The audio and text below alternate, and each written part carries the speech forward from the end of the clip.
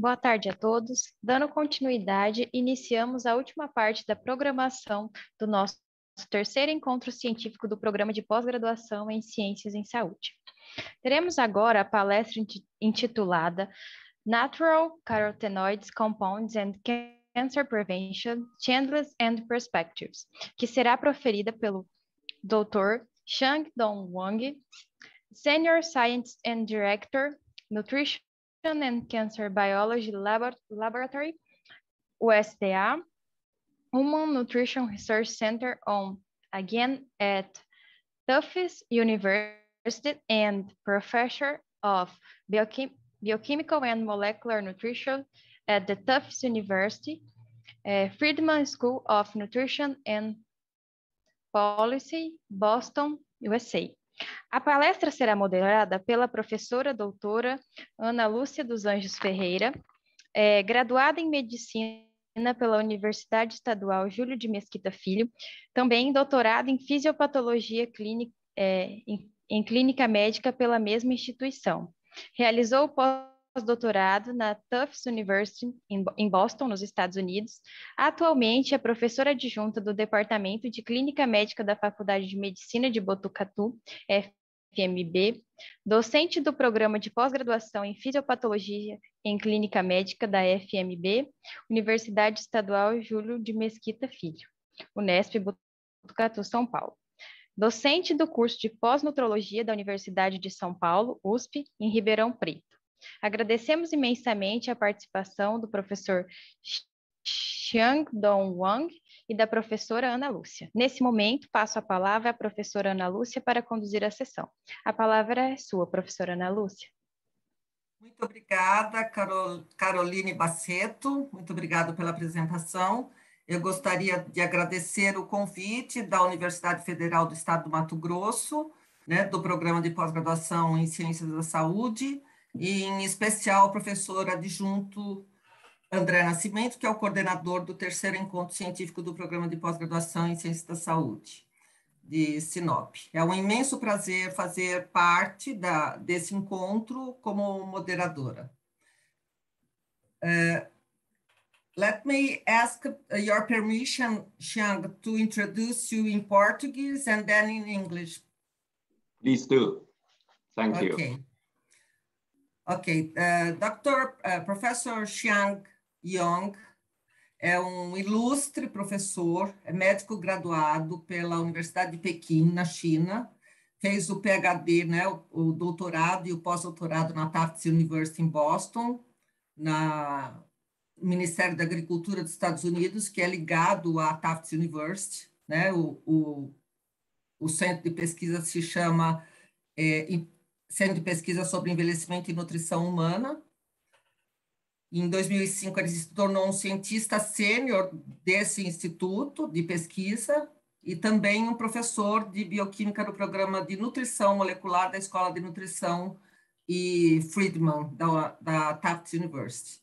Atualmente, o professor Xiang Wang é diretor associado do Centro do HNRC, e diretor do Laboratório de Biologia do Câncer e Nutrição. O professor é um cientista pesquisador, reconhecido internacionalmente no campo da nutrição, prevenção de doenças crônicas, com ênfase especial em componentes fitoquímicos da dieta, por exemplo, os carotenoides, e outros fatores exógenos, como, por exemplo, tabagismo, ingestão excessiva de álcool, dieta com alto teor de gordura e açúcar, fatores que modificam as vias moleculares genéticas e que vão alterar o desenvolvimento do câncer, vão alterar para bem ou para mal, O professor publicou mais de 140 artigos e revisões em periódicos de altíssimo impacto e também publicou vários capítulos de livro. Ele recebeu vários prêmios importantes de sociedades americanas e europeias.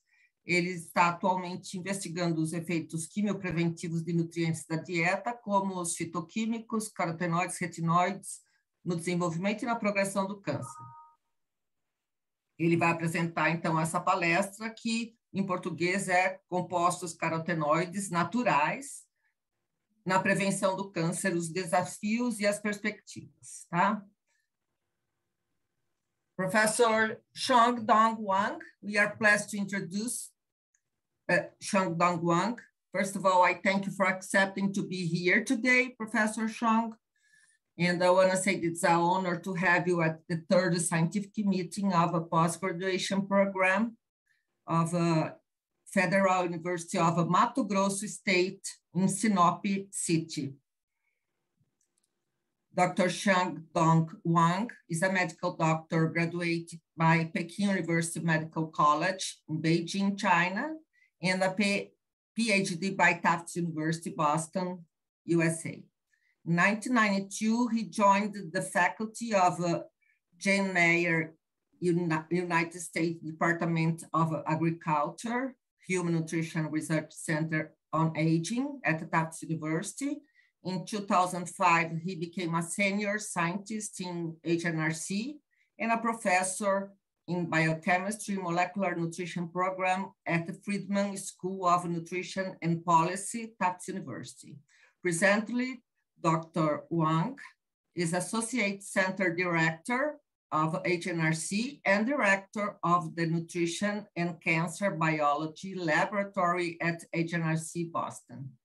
Dr. Wang is an internationally well-recognized research scientist in the field of nutrition and chronic disease prevention, with a special emphasis on how dietary phytochemicals components, for example, carotenoids and other exogenous factors, for example, cigarette smoking, alcohol intake, high fat, high sugar diet in development of the cancer.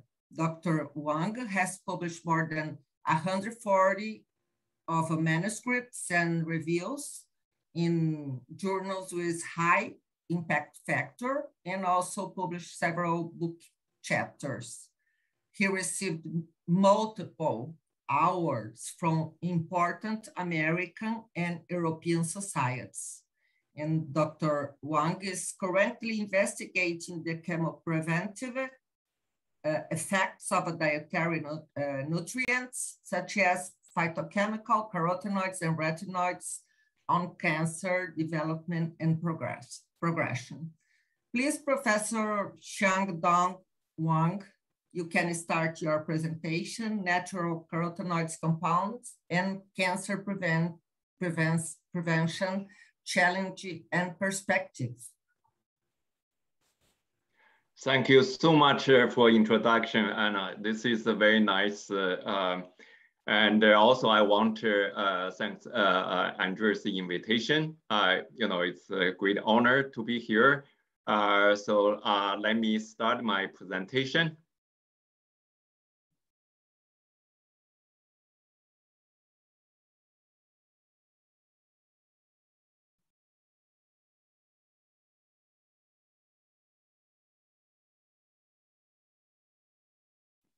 So Anna, you can see my presentation right now?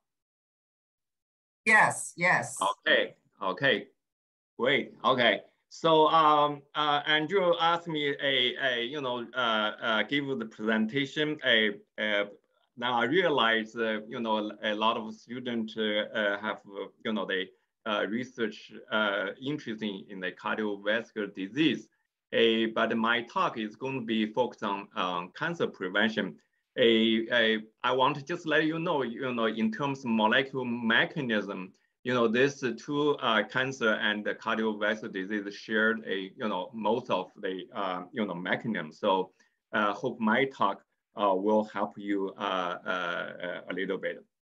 So they just give you some background about the why we are interested in cancer prevention.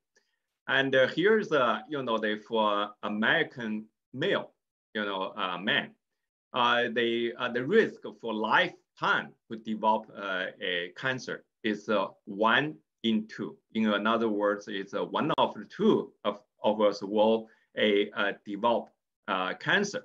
And of course, this is just the average experience of the whole life. but we know the lifestyle change, particularly like a cigarette smoker, they can increase the lung cancer risk dramatically. Here I listed 1 in 15 is just in the general, the population, a male population.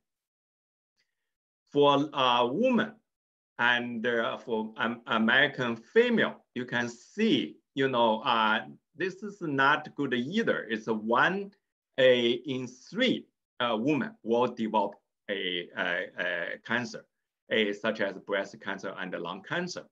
So this is really, it's a big problem for us because, we have to deal with the cancer in our whole life. So here is, the estimate cancer deaths in the United States last year. You can see here almost 0.6 million Americans dying in the cancer. The leading cause cancer deaths is lung cancer for both men and women. And for men, prostate cancer, colon cancer, pancreatic cancer, liver cancer as follows. For women, after the lung cancer is breast cancer, colon cancer, pancreatic cancer, and ovary cancers. So this is, as we know, the COVID-19 cause in USA is 0.7 million people dead. So this is almost same like the cancer deaths. So that's why in this year, the average American lifespan decreased almost 1 year in general population. So that's really emphasize the cancer prevention is the key. The reason because if you look at here, so this is the 5 years relative survival rate. So that means that people after diagnosis of cancer, after 5 years, how many patient will survive? Then you can see this is 3 different period of time. Of course, the 5 years survival rate is increased and improved, from a early 1970 to 2015. And particularly like, the prostate cancer or breast cancer or skin cancer, that's the 5 years survival rate is, almost above 90. But there are a couple of the cancer, such as lung cancer and pancreatic cancer. The 5 years survival rate is very poor. So that means after 5 years, almost the 80 to 90% of patients dying. So that's the big problem. But fortunately, all this cancer, almost one half of cancer can be modified risk. So you can see here, if you see this this chart, you can see here the tobacco smoke and obesity or overweight almost occupied the 50% of risk. So in other words, is if we really maintain health weight throughout our life and don't smoke or drink alcohol, eat a healthy diet, and also doing more exercises, or we know our family risk assessment, and don't get too much UV exposure, and also they follow the cancer screening program or use the preventive medicine and the vaccine.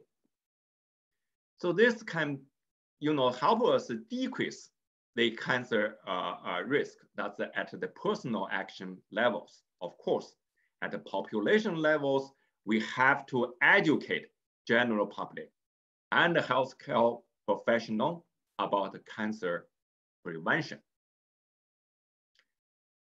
So today I'm going to talk about the, healthy diet. particularly, I'm going to more focus on the carotenoids. That's the here. So carotenoids is part of the, a dietary phytochemicals. I think most of you familiar with all these polyphenols, such as phenolic acid, flavonoids, and curcumin and others. They contribute to anti-inflammation and anti-carcinogenic activities. And the carotenoid is part of it belong to a terpenoid because the chemical structure, such as the beta-carotene, beta-cryptosensine, lutein, lycopene, etc. So here is they just for people they don't familiar with the carotenoids, I just highlight here. Carotenoids is a fat soluble, the pigment. It's a lipophilic pigment, and they particularly like yellow, orange, pink, or red color. It exists widely in the plants and the insects, fish, and the birds, algae, and yeast, and even bacteria. All right. So they have a very important biological function. And why in the green leaves vegetable, they also contain a lot of carotenoids because they have the chlorophyll, which covers the color of the carotenoid. So they in the New England, the area such as Boston, soon we'll see those maple trees. They will become yellow and red. The reason because the chlorophyll degraded, so that's become from green become red, and they first isolate the carotenoids actually is from maple trees. But for human, we cannot synthesize the carotenoids, so we have to get our carotenoids from our diet. That's I listed here. So major 6 carotenoids can be routinely detected in our diet, such as beta-carotene, alpha-carotene, lycopene, zeaxanthin, lutein, and beta-cryptosensine. So this is just tell you, the interesting stories, how this carotenoids can really reflect our dietary intake. And this guy, possible who's this guy, WXD, that's me. If you look at my plasma concentration of the carotenoid, that's the HPLC analysis, you can see the lutein, zeaxanthin, beta-cryptosensine, alpha-carotene, beta-carotene, and lycopene. And if you look at my postdoc, that's the Antonio, from Spain, if you look at his plasma concentration, you can see, there is a huge amount lycopene. See, if you see the absorb unit, you can see the lycopene is very, very high, go to roof.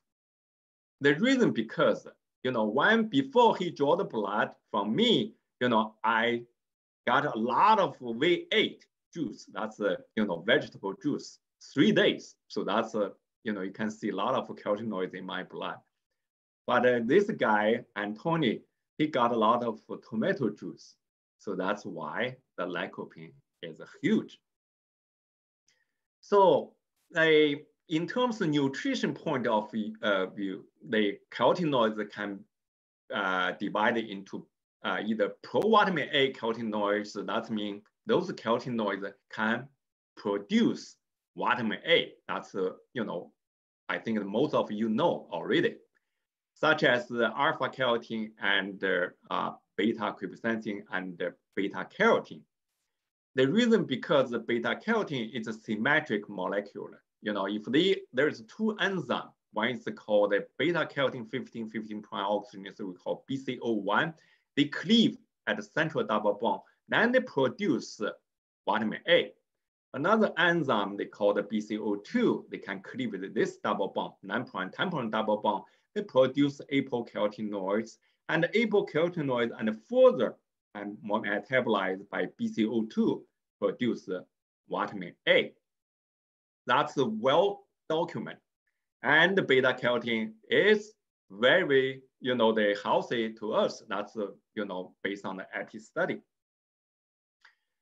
And also a lot of observational study have consistently demonstrated that if we consume more fruit and vegetable rich in carotenoids, such as beta carotene, have lower risk of cancer, such as lung cancer and other chronic disease, like the cardiovascular disease, macular degeneration, and osteoporosis, and the inflammation disease. However, there are two larger clinical trials. They give beta carotene supplement, 20 to 30 milligrams per day. And the results is a surprise to everybody. They are not decrease the cancer risk, but increase incidence of lung cancer, and also the mortality in the smokers. This is two studies I just want to show you. They published in New England Journal of Medicine and the JNCI. You can see after 6 years supplementation given beta carotene, there was the 18% increase lung cancer in the group given the beta carotene.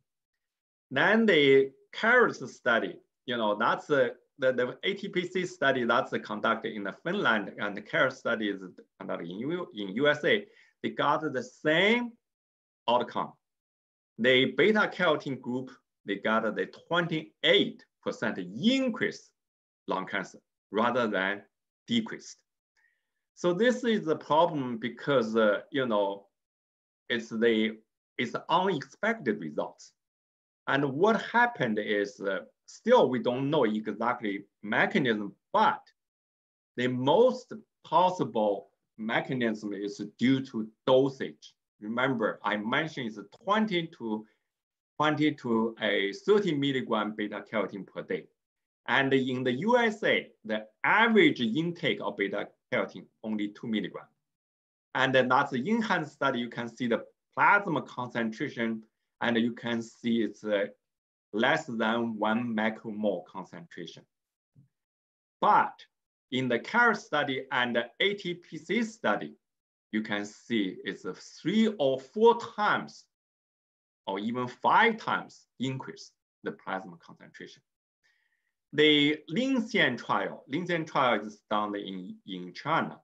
And in that population, because they have malnutrition and the baseline is very low, so they see that give the 15 milligram beta carotene, they see protective effect. Age-related eye disease study 1 and 2, they give 15 milligram beta carotene, but the concentration, plasma concentration is still lower. So that's, they did not see any harmful effect.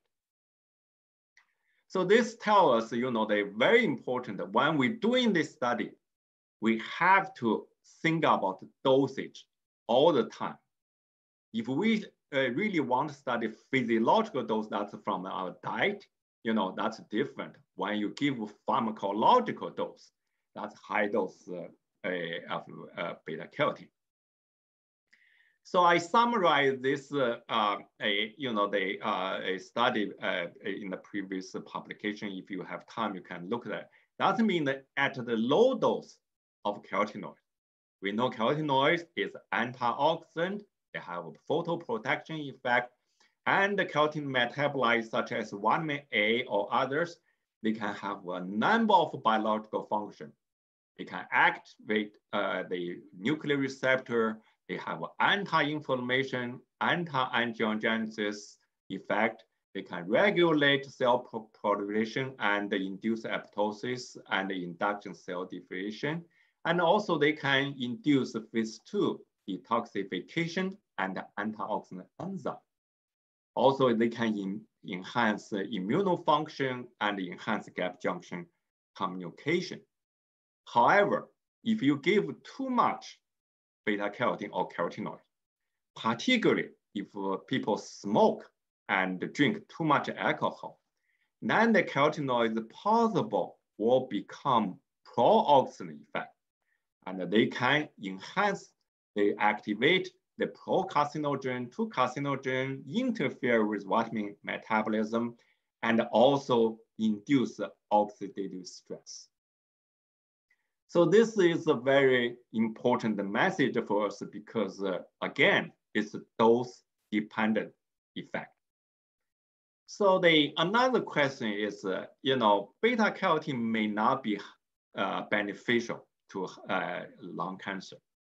And how about other carotenoid exist from our diet, like vegetable. So then there is a study come out from Harvard Public Health. What they did, they pull out 7 cohort study together in the North American and the European. And here's the 7, the total cohort study. They pull all this primary data together and reanalyze. What they found is, in terms of the carotenoids and the lung cancer, there is no effect of alpha carotene and the beta carotene, but the beta cryptosensing, that's significant, reduce lung cancer risk. And other like lutein or lycopene is marginal. You can see the p-value is 0.06 or 0.28. So then once we hear this study, we say, oh, in that case, there is other, couple of papers show, yes, in the Asian population, beta cryptosensing has significantly lower risk of lung cancer, and other carotenoids, or even vitamin A and vitamin E and folate were not associated. And also the Shanghai cohort study also showed the same thing.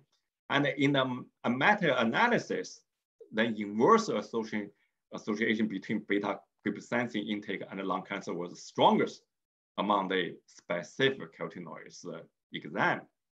And then in USA, they call it enhanced survey study. They also show the high serial level of the beta cryptosensing is associated with low risk of lung cancer in the current smoke. So once we hear this, we say, okay, let's do some animal study.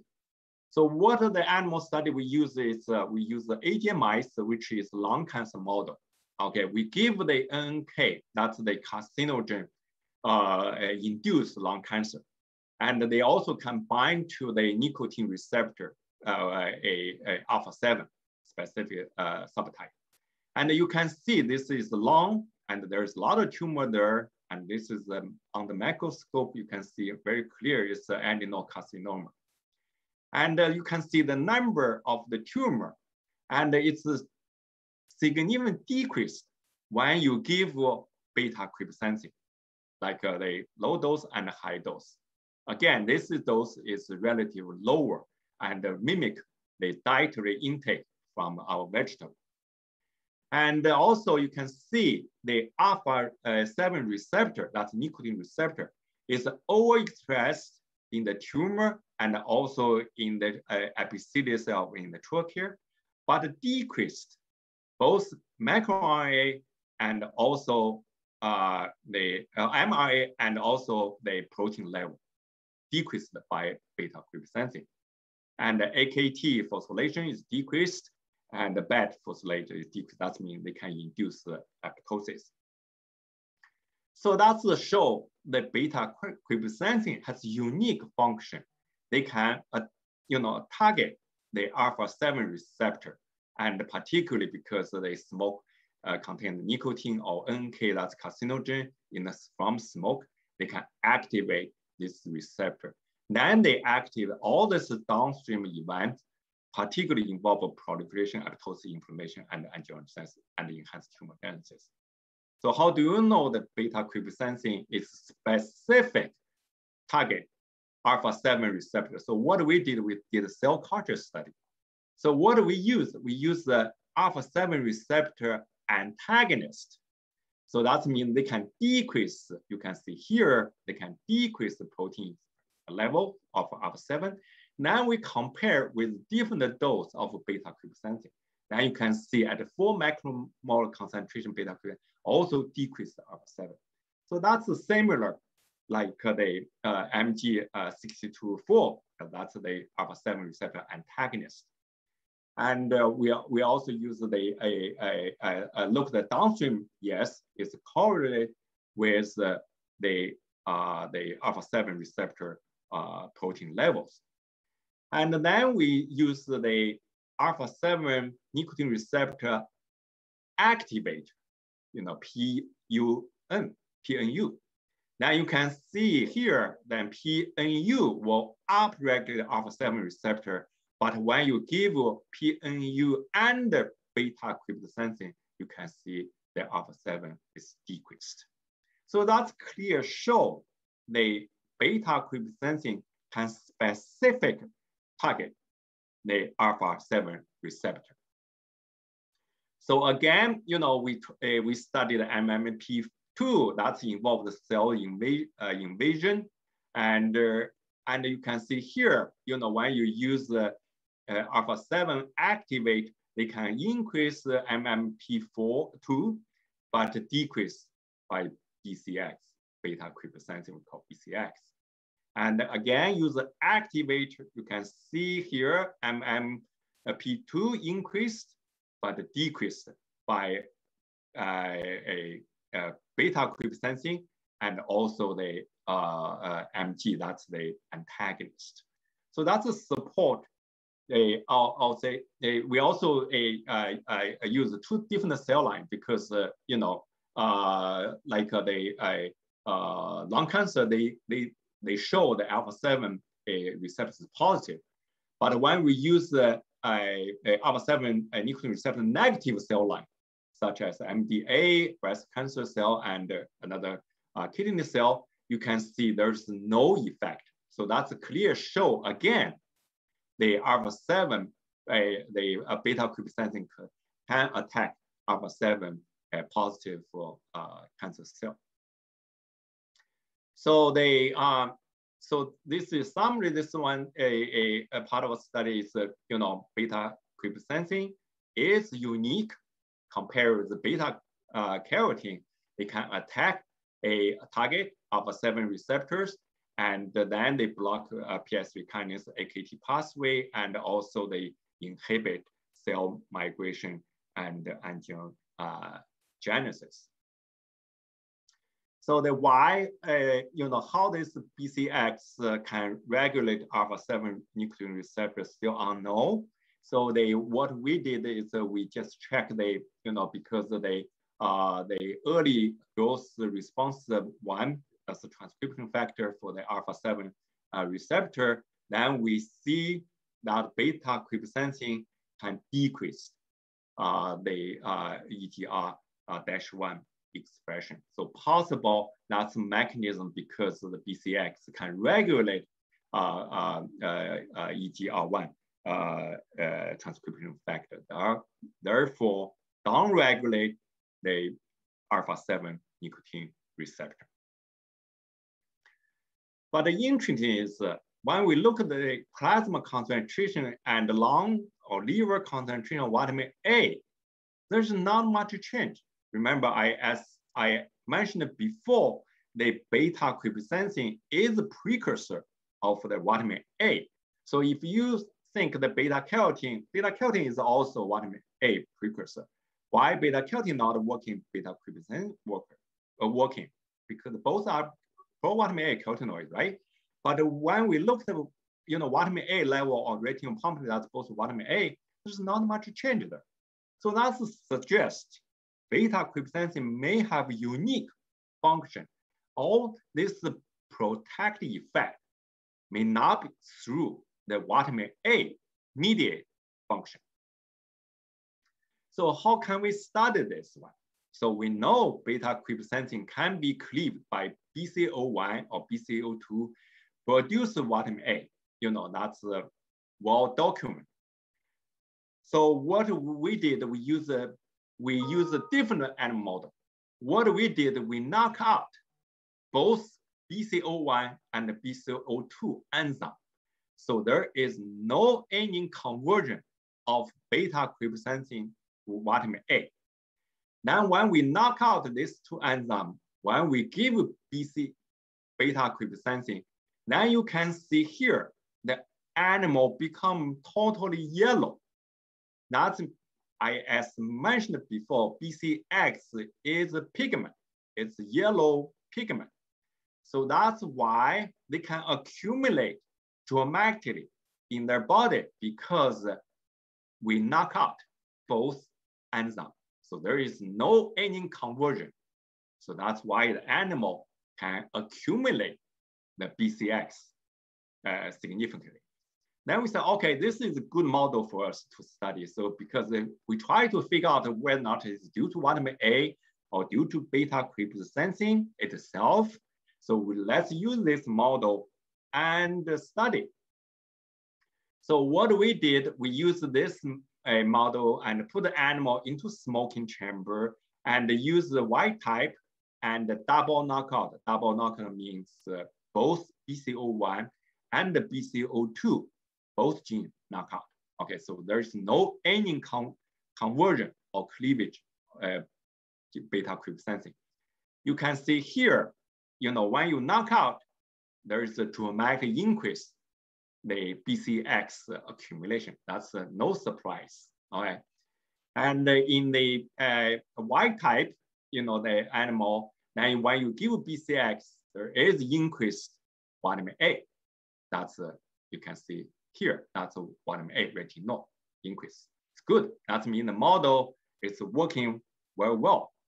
Then when we look at the information response in the by cigarette smoke.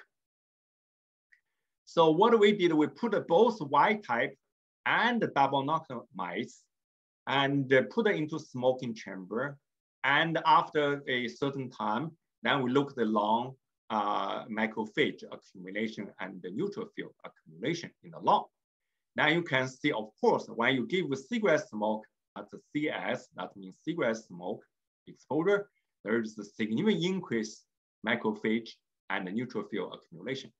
However, when you give beta cryptosensine, then both macrophage and neutrophil accumulation in both wild type and double knockout mice both decreased. All right, there's no any difference, but as long as you give the BCX, it's decreasing inflammation. Now, if you look at the alveolar L space enlargement, you can see that after cigarette smoking, the lung is become, the alveolar become larger. And you can see again, if cigarette smoke increase the alveolar L space, but decreased by BCX. And we also looked at some, the hypoplasma epithelia, you can see here also increase and decreased, regardless the genotyping, either wild type or double knockout. So that's show that BCX or beta cryptosensine, they have anti-inflammation. All right, it's not related to vitamin A. So they, in order to demonstrate that one, say that, okay, because beta cryptosensine has anti-inflammation, let's use the different like the carotenoids. It's non-pro vitamin A carotenoids such as lycopene. You can see here, this is just highlight the our paper because of time, I'm not going to go to detail, but the non-pro vitamin A carotenoids such as lycopene also inhibit cigarette smoke-induced chronic bronchitis, emphysema, and some precancer lesions. And very interesting is that lycopene can upregulate some major key genes related to reverse cholesterol transport, and which were downregulated by cigarette smoke. And but when you give lycopene, they can restore the normal cholesterol level concentration in both lung and plasma to normal. Therefore, they can decrease the inflammation. So if you want to see the detail, you can see this paper. And they will also see the lycopene, this is non-pro vitamin A carotenoids, also can inhibit cigarette smoke, induce the fatty liver, and we call this steatohepatitis, inflammation in the liver. And one of the mechanisms, because the lycopene can induce antioxidant enzyme, then they further decrease oxidative stress and inhibit inflammation. Again, this paper published, you can take a look if you want to know the detail. So so far we talk about lung, lung cancer. How about the other cancers? So today I'm going to also mention some of our recent study in the liver cancer. We know that if we have what they call the high sugar diet or high refined carbohydrate diet, I listed here, you can see, a soft drink, particularly contain a lot of sugar, and the junk food, donuts, all this refined carbohydrate can increase obesity, diabetes, cardiovascular disease, non-alcohol fatty liver disease, of course, some cancers. I'm very interested in this liver cancer. The reason because in the liver cancer in USA, it's increased in the past 25 years. So what we did, we said, let's study this one and see the beta creep sensing effect. So again, we use wild type animal, and we also use the BCO1, BCO2 double knockout mice, and we give a specific carcinogen that's induced liver cancer. We call the nitrosamine, and inject it. And then we give a sugar diet. And after a certain time, I think the 24 weeks, and give either high sugar diet with or without BCX supplementation. Then we take a look and see what happened. And you can see here, that's the liver, that's tumor. In the high sugar fat animal, there's a lot of tumor, large tumor, you can see here. And when you give high sugar plus beta creep sensing, you can see small tumor and much less tumor. And this is on the microscope. And here's the data. You can see tumor incidence is decreased when you give BCX, and the tumor number is decreased in both wild type and the double knockout mice. And this is the average tumor size, how big is the tumor, like this. Now you can see it's decreased in both type, wild type and the double knockout mice. And also we look at the fatty liver, again, when you give BCX, fatty liver decrease in both wild type and the double knockout. So this really tells us, possible, again, in the different animal model or different cancer, BCX have, biological protective effect. So what's mechanism? How this mechanism related to the BCX and high sugar diet in terms of tumorigenesis? So we know we like sugar. We like the sweet and the cake, particularly in our birthday, right? But so do cancer cells. They also like the sugar.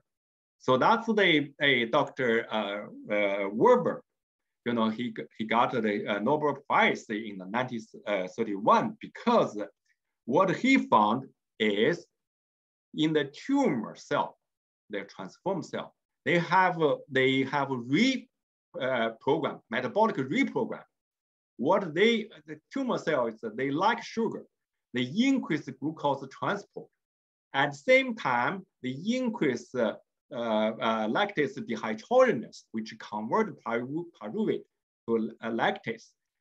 And regardless in the presence of oxygen, so this enhance the glycolysis and really increase the tumor growth and tumor migration, metastasis, and immunosuppressant. All right, so this is well documented. And so that's why a lot of the scientists try to find an inhibit of glycolysis, and which by target either glucose transport and the lactose dehydrogenase A, we call LDHA. If they block transport or block this enzyme, so there's less the lactase and less energy for the tumor, so tumor can decrease. All right, so this is the area the people in the cancer field study. So then we saw, oh, how about the carotenoids, beta quicksensing? All right. So this beta quicksensing can, they can decrease the glucose transport, or they can inhibit LDH. Therefore, they can help us explain how this beta quicksensing can decrease the cell tumorigenesis, particularly tumor growth. So here's the data. What we found is, this is summary. You can see when we give beta quicksensing in both wild type and the double knockout mice, they can decrease the p53 acylate. We know the p53 acylate is the active form. So that means they have a p53 tumor suppressor function. And we know p53 can inhibit the hypoxia-induced factor alpha 1 and also the LDHA. So that's possible how this beta quicksensing can inhibit tumor growth. You can see data, yes, again, this is the acylated p53 is the active form.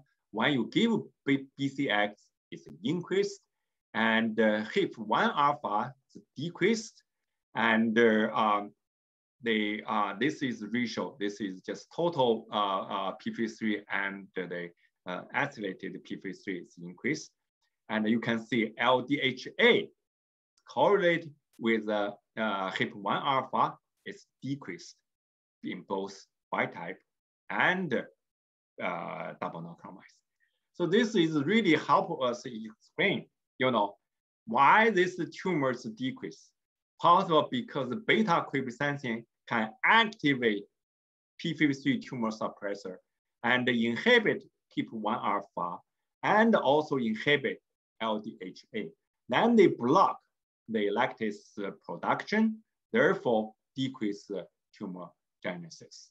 And we did not see the BCS can inhibit the glucose transport, but the LDH, it seems like a major pathway. So therefore, we just say in the possible BCX can stop the tumor cell, and the tumor, if there's starvation, the tumor cell will not grow. So I still have a couple minutes. I'm just very briefly mention the tomato and the lycopene, because lycopene is the same like BCX. They can cleaved by two enzymes, but remember they are not pro-vitamin A carotenoid. They are not produce vitamin A, but they did produce a number of other compounds. And the recent study will show that this compound also biological active. If you search doing the literature search, you can see all the publication from my lab in the past. So here's a highlight. One of the study we really feel it's important to highlight here and to let you know is tomato. So what we did, yes, lycopene is protective, but we all eat the tomato or tomato juice. We drink tomato juice. We eat pizza, pasta. Spaghetti. We put the tomato sauce there. We eat. We are not eat lycopene, but we eat the tomato, right? So the question is whether the tomato is protective. So what we did, we use the knockout mice, and we give the tomato. And what we found is tomato supplementation. They can also modify the gut microbiome. They can increase the microbiota richness, and certain bacteria decrease. And also tomato can increase the adiponectin production and the inflammatory cytokine. I should mention, they previously, Anna and Hinata, they demonstrated the lycopene, actually they give a tomato also, and show that adiponectin increase. So we know that adiponectin is protective liver. So that's they can decrease fatty liver disease. So the question is for us is how about a liver cancer? So what we did, we used double knockout mice and give carcinogen and produce liver tumor, and also we give tomato powder. So what we found, tomato powder can decrease the fat liver. You can see here, that's also fat accumulated in the liver, and it's decreased by tomato powder. And also there's some gene related to the fatty liver. You can see actually tomato can increase the AMPK phosphorylation and increase the fatty acid oxidation, decrease fatty acid uptake, and decrease triglycerol synthesis.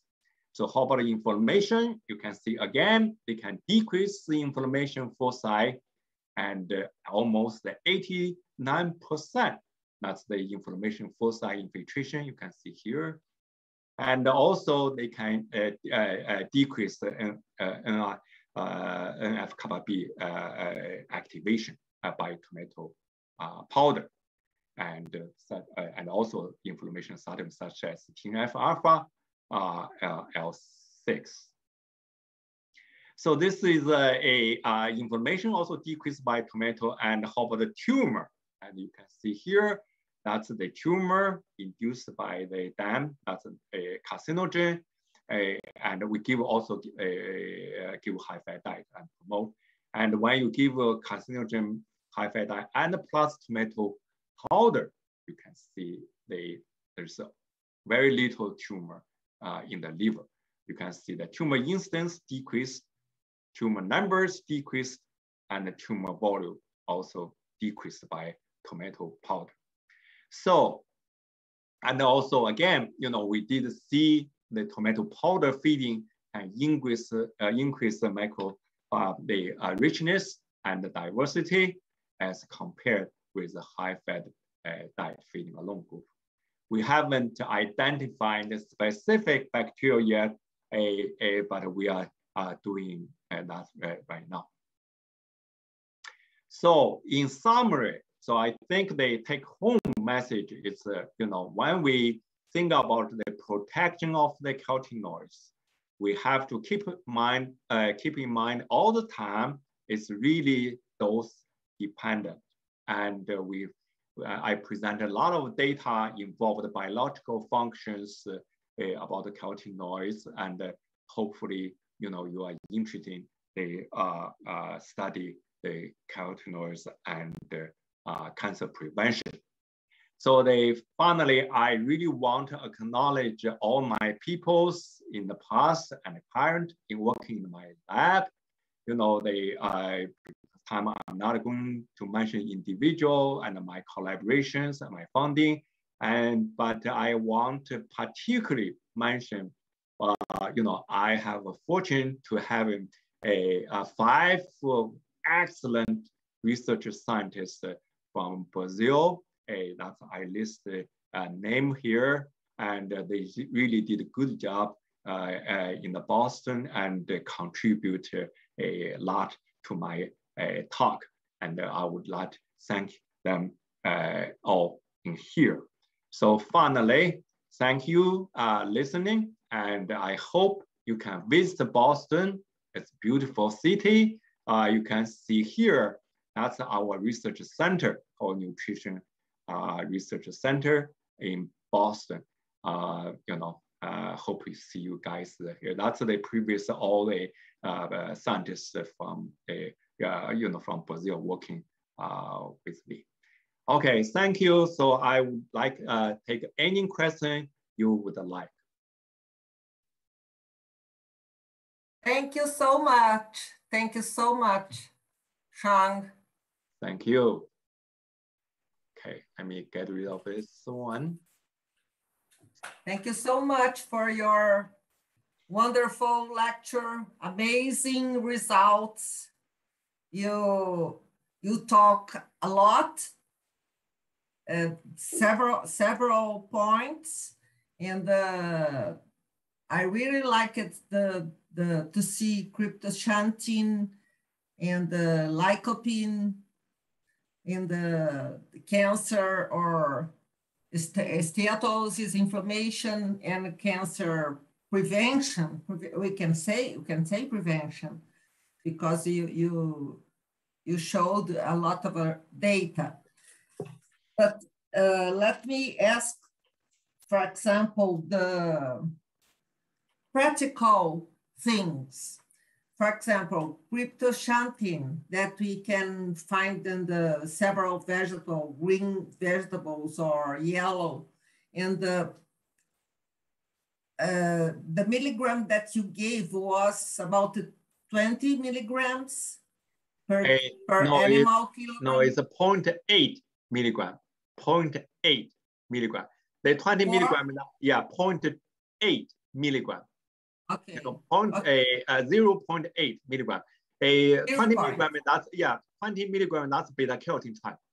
They give 20 milligram. That's too high. And we only give 0.8. Yeah. 0.8. Yeah. So can you say, for example, the equivalence for our diet, or is too hard? No, we can take that. Yeah. Okay. Good question, Anna. You know, so this is a very important information, because when we select the dosage, we try to equivalent how much we can eat or get it from the diet. So this dose, 0.8 milligram, equivalent if you eat 1.5 tangerine, or you like the 3 middle-sized sweet red pepper. 1.5 tangerine? Yeah. And what? And 3 middle-sized red pepper, sweet red pepper. Okay, like a bell shape, the red pepper. So another question. Yeah. This is really primary question. Cryptochantin depend on heating to get more available or not? Like lycopene, for example. If you heat lycopene, you get the isomerization and is more available. Cryptochantin is the same? Well, the lycopene, because when you're heating or cooking, the lycopene will undergo isomerization. So when they cause all transform become cis isomer, it's much easier to get absorbed. All right, so that's lycopene. Beta cryptochantin is biological, very well available, because the people they study beta carotene and beta cryptochantin, then they found beta cryptochantin much easier to get into the body than beta carotene. Without heating. Without heating. Okay. So that means if you eat tangerine, if you eat a sweet red pepper, I don't know if you guys eat the butternut squash, pumpkin, butternut squash, they contain a lot of beta cryptochantin there. They can get into the body and the plasma concentration goes up. Yeah. And the equivalence of lycopene 20 milligrams, can you tell us? Yeah, lycopene, what we give is equivalent to 10 milligram lycopene per day. Okay, 10 milligram, the tomato juice, that one can, if you fly during the flight, they give you one kind of tomato juice, which contain 100 milligram. Just a small can, So 10 milligram lycopene, that's you can get it from a 2 or 3 medium-sized tomato. You can get it. Yeah, it's easy, much easier to get it, that one.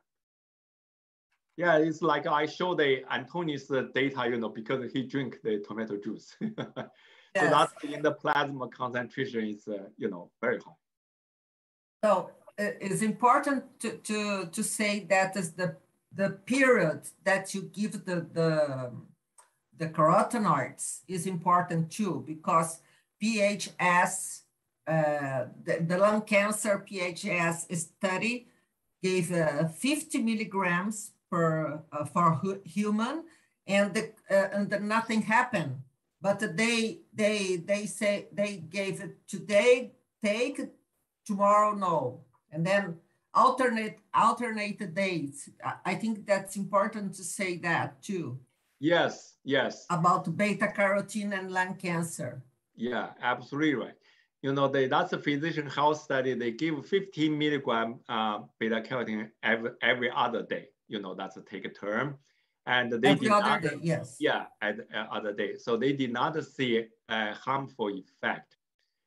But remember, in the physician health study, the only 11% was cigarette smoker.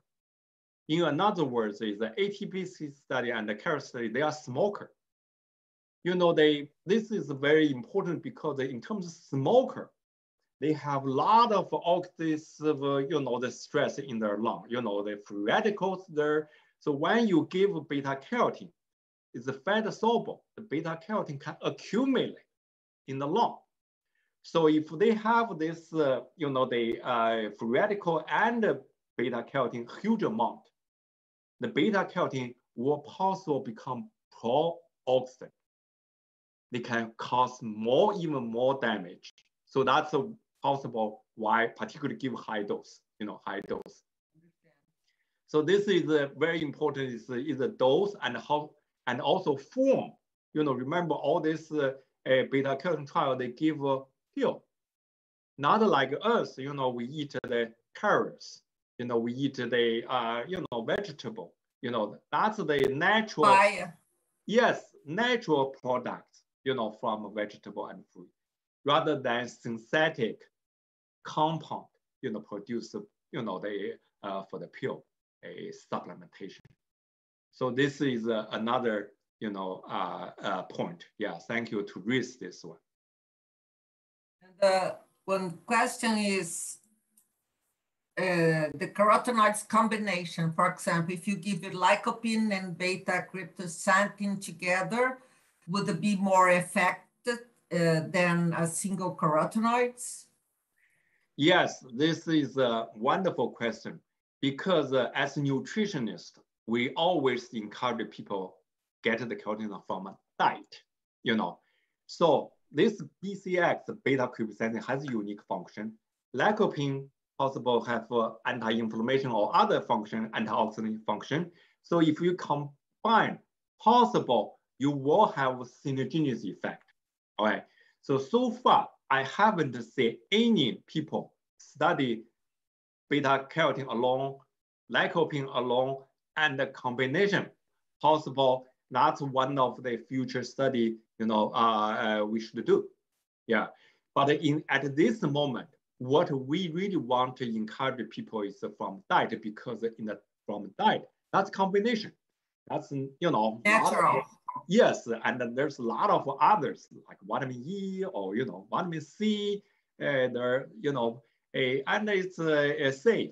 You know, we are not really worried about the interaction, you know, with smoke, you know, exposure. So I'm not sorry. Yeah, go ahead. You can talk. Okay. No, another question that I want to say now is for cryptosantine. Of course, the carotenoids need the oil to give the micelle. Okay. While I take red pepper or tangerine, I don't need to worry about to take oil together. So that's the one of the studies show, you know, in terms of carotenoid absorption, yes, some fat is essential, it's important, but you really don't need much, the fat. You know, even the salad dressing, you know, there's, you know, not much fat there, they still get it absorbed. The reason because, you know, we have this, you know, bile acid, you know, enter liver, you know, recirculation. That's help form the micelle and get the carotenoids into the body. Yeah. So the fat may help, but it's not how to say, we don't need much, we don't need a lot of fat to get the carotenoid absorption. Yeah, as long as you have some certain fat in the regular diet, that's fine. But the key is you increase the carotenoids concentration. That can help you get it absorbed. Okay. Thank you. We have in the chat, you can see in the chat, we know that animal models are very important to science. However, today people seem to want to only apply the science to human directly. Do you feel that? Well, this is a great question. All right, so that's particularly as a student or postdoc here. So we have to keep in mind all the time, animal is animal, human is human. All right, so particularly in terms of study the carotenoids, human is different. When we eat the carotenoids can convert to vitamin A, but at the same time, they can also get it absorbed intact into the body. So that's why sometimes if we eat a lot of carotenoids, our skin become yellow, right? That's human. So that's the when I was in the medical school and my teacher asked me if the kids with yellow eye and yellow face coming in, and what's the first impression? I said, jaundice, liver disease. Then my teacher said, no, you have to ask how much carrots his parents gave to him. If they eat a lot of carrots, the skin become yellow. But an animal like a mouse model, like mice or rats, they cannot absorb a lot unless you give high dose. Unless you give high dose carotenoids, then they can get in. So that's we still use the mice and rats study. So now because they cannot absorb much, right? So that's why we use the double knockout mice. We use the knockout those cleavage enzyme. Then you can see I show the data, the animal become yellow. So that can mimic human. So that's one of the reasons why we use the double knockout mice and try to represent a human situation. But this is again, a important information. So there are 3 animal models can be used to mimic carotenoid absorption. One is a monkey, monkey. One is the calf, small cow, calf, and one is the ferret. So that's what 2 people I show you. We use a ferret as an animal model because the ferret is not a rodent. Ferret is a carnivore. They eat meat. That's animal species like a bear. All this. They absorb carotenoids a lot. So that's you don't need to do knockout mice. You don't need to knock out the enzyme. You just give them carotenoids a lot. Then the ferret become yellow. So that's why we use the ferret as model. So I think the question is very important is because every time when we think about the specific research question, we have to think about whether or not this animal model is the right choice, whether or not all this outcome we saw can reflect human situation. Of course, I'm rather to do the human study right away, but the human study also have limitation because if you want to study cigarette smoke and beta quiescence, and you are worried about if they same outcome like a beta carotene, then you really have a problem. So there's a lot of limitation. But once we build up a lot of data from an animal study, then we feel confident, say, okay, beta carotene and the beta quiescence could be different.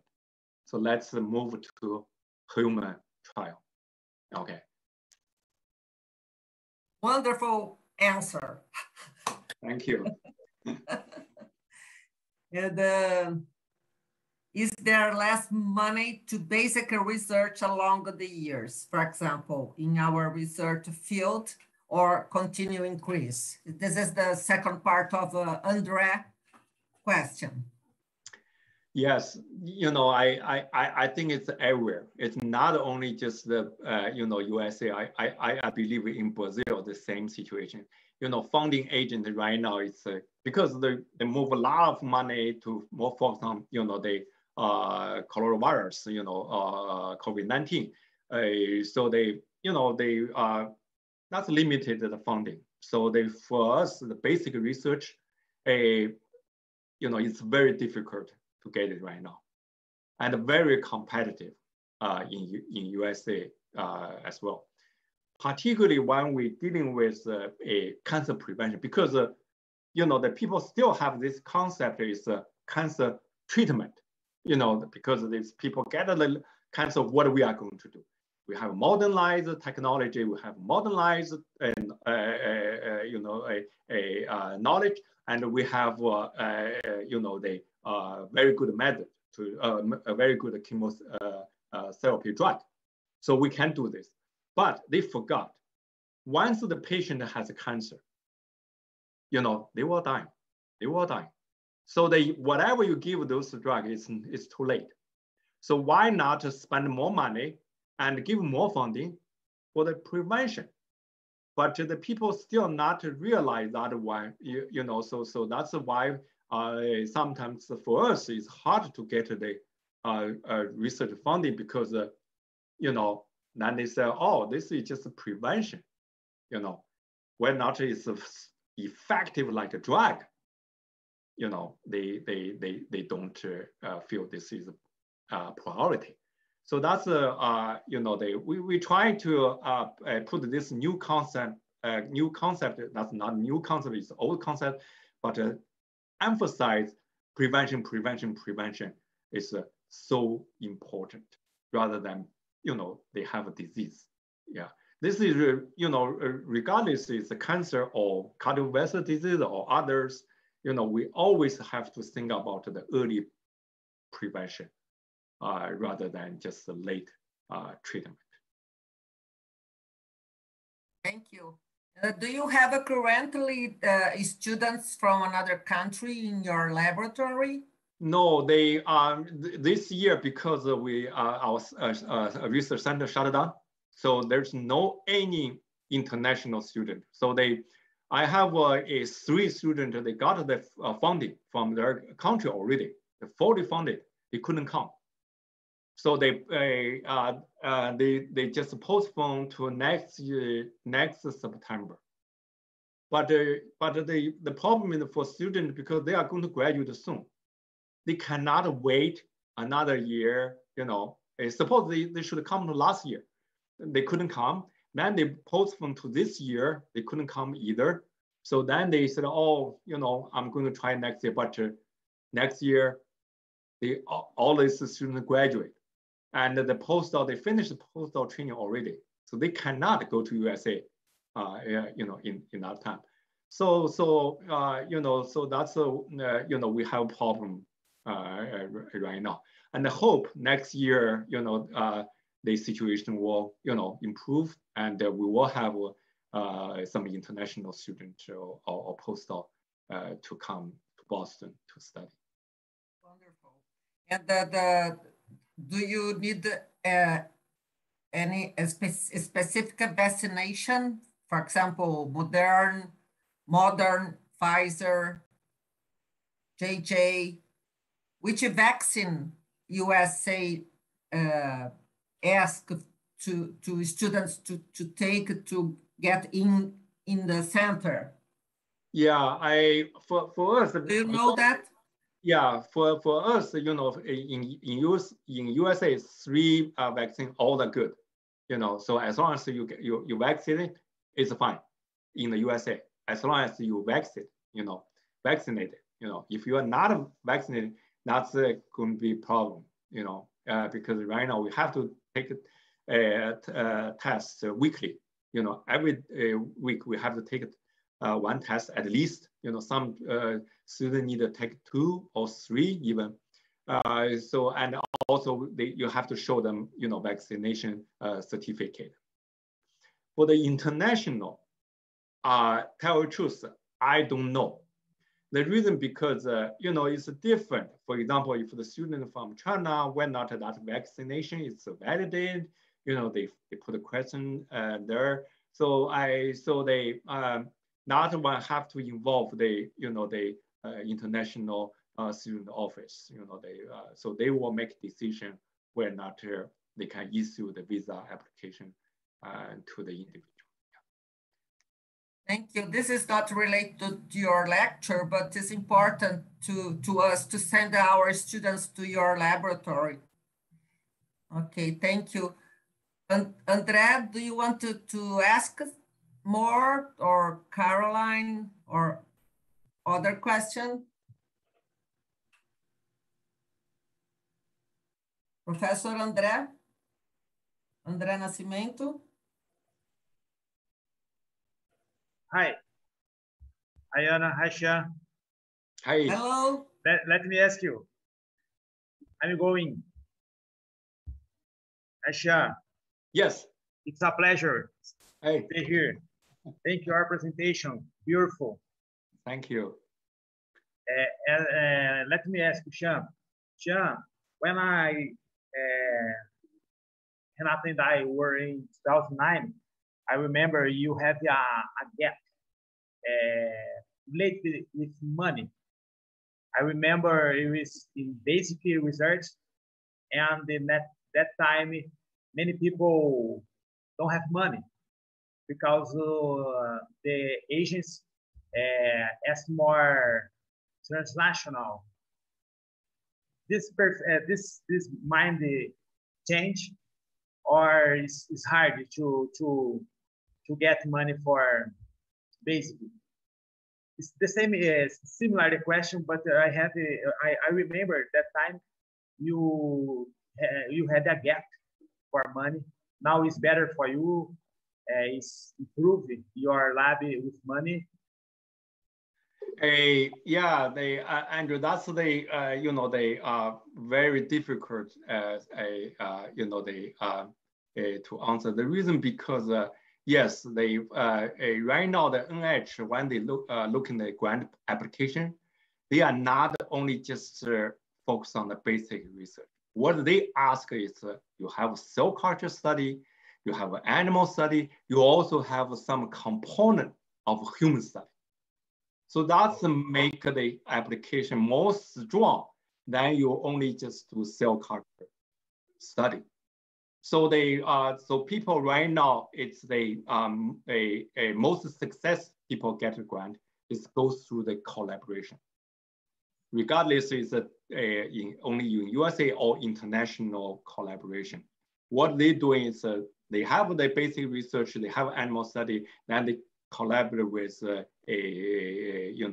scientists from other country and also doing the human study. Or they also doing the human study in USA. But because in the past 1.5 years, because of COVID, so all this human study stopped because you cannot get the human subject to come here. You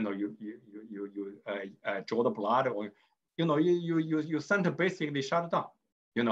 So that's the delay a lot the human study, and also a lot of human study the grant application they couldn't get it because they still think you cannot really doing this one at this moment.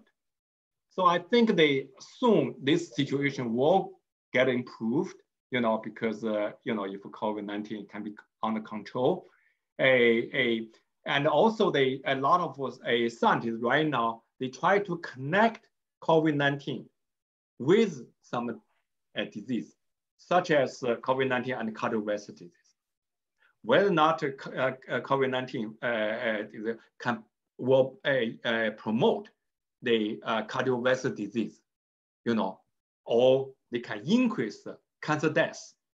You know, so that kind of study, they try to connect this together, then make the grant application more priority. You know, so that's the situation. That's the situation. But back to your question, again, you know, it's if only just the basic research, you know, unless you are very good, you know, a pinpoint mechanism. But most time, they really want to have a biological, you know, function in the whole body or in the human. No, thank you so much, Anna. So no more questions. Thank you so much. Pleasure is mine. Yeah, Xiang, it's a pleasure to be here with you. Anna, thank you so much. I really appreciate both of you. Thank you. I hope to give you a hug in person as soon as possible. Will do. Yes. Okay, Xiang, thank you so much for everything. And it's a really honor to have you here with us. Okay, and thank you for your brilliant presentation. You had a lot of work preparing that. And we really thank you for everything. Okay. Thank you. Yeah. Thank you so much for our friendship. Okay. So I hope to see you guys in Boston. Okay. Bye-bye. Okay. Yeah. Bye. Bye. Thank you. Bye. Bye. Agradecemos ao palestrante, professor Dr. Xiang Dong Wang, pela excelente palestra e por compartilhar conosco seus conhecimentos. Agradecemos também à professora Ana Lúcia dos Anjos Ferreira por fazer essa moderação e conduzir os questionamentos para que pudéssemos esclarecer ainda mais o assunto. Muito obrigada. Faremos uma pequena pausa nesse momento. Voltaremos em 30 minutos para iniciarmos a apresentação dos 5 melhores trabalhos do evento que concorrerão ao prêmio de melhor trabalho do terceiro encontro.